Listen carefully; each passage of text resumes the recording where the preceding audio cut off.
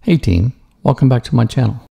In this video, I will show you how to create a table and load it with 52 cards that make up a deck of cards. Then we will write a function that will pick n cards from the table randomly. There's a lot to learn in this video. Make sure you watch until the end. Let's begin. The source code to this video is available on my GitHub account.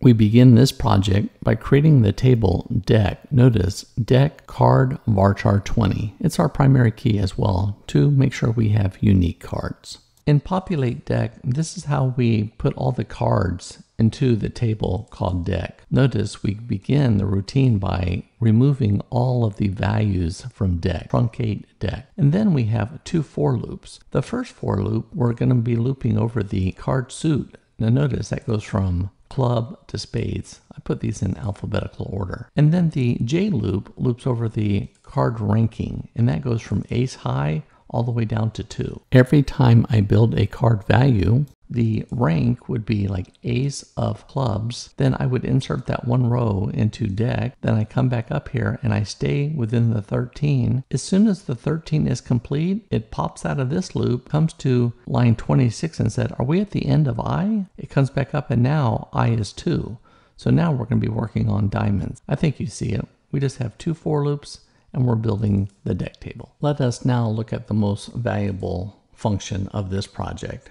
Pick random cards. Notice I have an input parameter called number of cards requested. So here you can pick a random number of cards based on your selection. Then we come down to returns set of text. Now, what does that mean? As you can see here, set of is a keyword, and this specifies this function will return a set of values rather than a single value. So then we have a local variable called number of cards in deck. This will count the current state of the deck because we are going to be deleting rows from the deck. So number of cards in deck will tell us how many cards are left. Selected cards, this is an array of text, and notice we're initializing it to an empty array. And then we just have a selected card temp, and that's a varchar 20. On line 10, we're saying select count into number of cards in deck. Remember, we declared that as an integer from deck. So this will go get the current state of the deck, like how many cards are in there. If the number of cards requested is greater than the number of cards in the deck,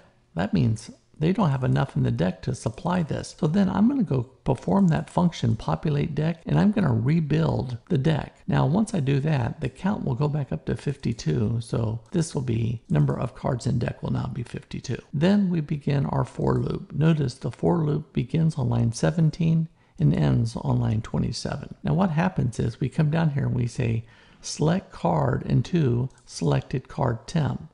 Notice we define that on line 20. And then from, oh look here, we have another select statement. Now all of this is called is a subquery. Now we can execute this by itself, and let's see what happens. Execute that, and notice our first one is 8 of clubs. If I were to execute this statement again, I should always be getting a different card. Now, why do I say always? Well, because when I select this card, notice on line 23, I then delete this card from my list, so I would never get that card again. We have to make sure that we give out unique cards. So if I try to execute this again, notice I get the 5 of diamonds, I get the 5 of clubs. You see what happens. That goes into selected card temp. Now on line 21, do you remember when we declared selected cards? I initialized it to an empty array. Well, now we're going to use array append. That means add it to the end. So here you can see selected card and then selected card temp, the new card, and then that gives us the new array. I just keep appending for the number of cards you want. I then remove that card from the deck. Remember, we started with 52 cards. Now I'm down to 51 cards. And then I'm decrementing our counter, number of cards in deck. Then I come back up, I get the next card. I execute this statement to go get me my next card. And what happens is, I'm now going to take that 8 of diamonds, I'm going to append it, I'm going to delete it, I'm going to decrement my number of cards in deck, and I'm going to do this for the number of cards requested when the person called this routine. After I've finished this loop, notice return query select unnest. Selected cards. You know, selected cards was an array of text fields. We want to return just a list of unique cards. And there you have it, team. How to use PostgreSQL to write a function that will return a set of unique card values. If you have any questions or comments about this video, please leave them below. I look forward to seeing you back in my next video. And remember, team, especially young developers, practice makes the master. Take care.